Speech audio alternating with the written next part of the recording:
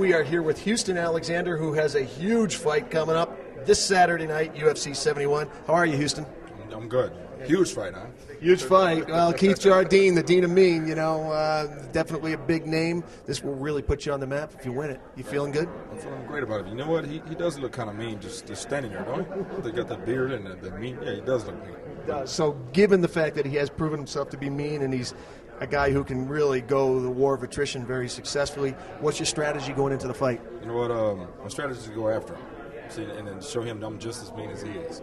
So, yeah, it might be all smiles and giggles right now, but, as soon as we get in the ring, well, I think we're both going to be mean at the same time.